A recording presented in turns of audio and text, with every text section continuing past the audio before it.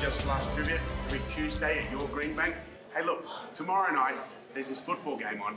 Some people like to call it the State of Origin, but it's a big game. You can come in here to the lounge and watch it on the big screen. You won't see that trivia thing, you'll see football being played.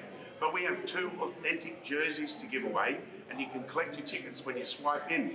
But that's tomorrow night, because tonight, that's right, it's Just Last Trivia. We start at 7 o'clock here in the lounge, dead on 7 o'clock. It's absolutely free to play, and there's some great prizes.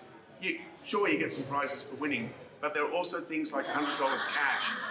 And what we do with that is everyone who plays gets a ticket, and at the end of the night, we draw them out of the barrel, we walk away with $100, even if you score 0, which of course you won't do, because I'm about to give you 3 questions for tonight's trivia. So here we go.